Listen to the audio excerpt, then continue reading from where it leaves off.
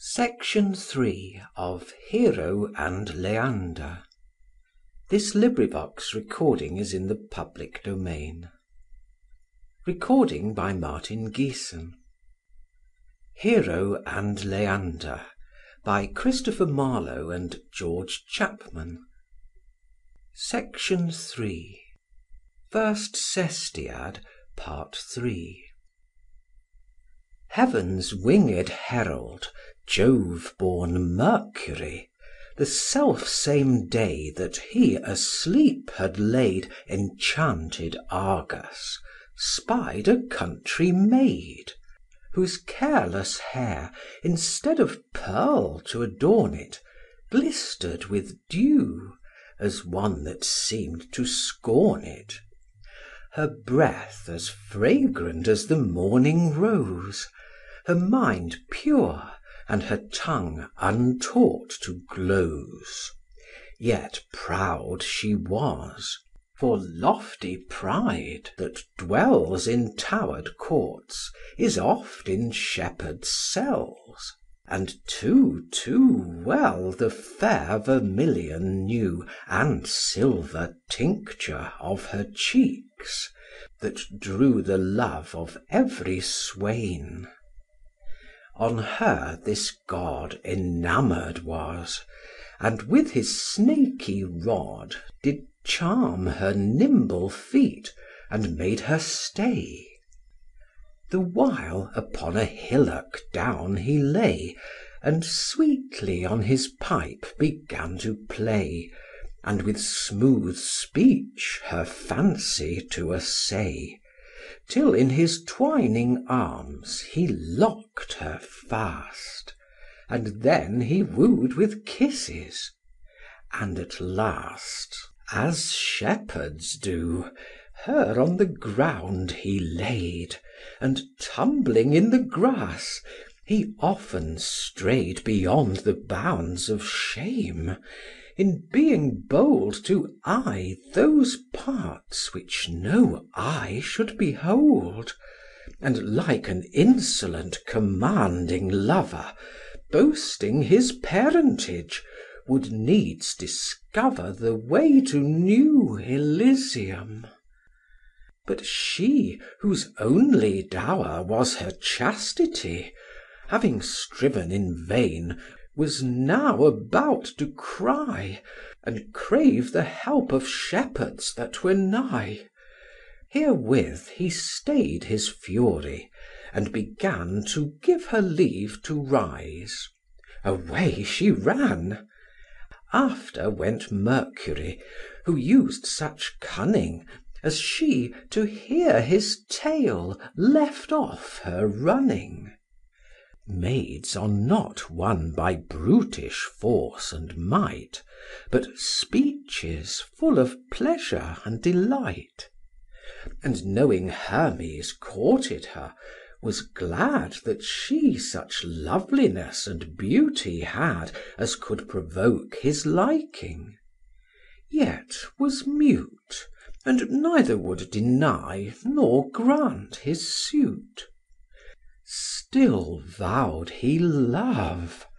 She, wanting no excuse to feed him with delays, as women use, or thirsting after immortality, all women are ambitious naturally, imposed upon her lover such a task as he ought not perform, nor yet she ask.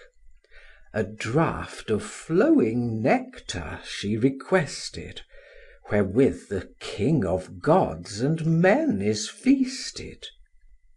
He, ready to accomplish what she willed, stole some from Hebe. Hebe Jove's cup filled, and gave it to his simple rustic love, which being known, as what is hid from Jove, he inly stormed, and waxed more furious than for the fire filched by Prometheus, and thrusts him down from heaven. He, wandering here, in mournful terms, with sad and heavy cheer, complained to Cupid. Cupid, for his sake, to be revenged on Jove did undertake, and those on whom heaven, earth, and hell relies, I mean the adamantine destinies, he wounds with love, and forced them equally to dote upon deceitful Mercury. They offered him the deadly fatal knife that shears the slender threads of human life. At his fair feathered feet the engines laid, which the earth from ugly chaos den upweighed. These he regarded not, but did entreat that Jove, usurper of his father's seat, might presently be banished into hell, and aged Saturn in Olympus dwell. They granted what he craved, and once again Saturn and Ops began their golden reign. Murder, rape, war and lust, and treachery, wherewith Jove closed in Stygian empery. But long this blessed time continued not. As soon as he his wished purpose got, he, reckless of his promise, did despise the love of the everlasting destinies. They, seeing it, both love and him abhorr'd, and Jupiter unto his place restored. And but that learning, in despite of fate, will mount aloft, and enter heaven gate, and to the seat of Jove itself advance, Hermes had slept in hell with ignorance. Yet, as a punishment, they added this, that he and poverty should always kiss. And to this day is every scholar poor. Gross gold from them runs headlong to the boor. Likewise the angry sisters, thus deluded, to venge themselves on Hermes, have concluded that Midas' brood shall sit in honour's chair, to which the Muses' sons are only heir. And fruitful wits that inaspiring are, shall discontent run into regions far. And few great lords in virtuous deeds shall joy, but be surprised with every garish toy, and still enrich the lofty servile clown, who with encroaching guile keeps learning down.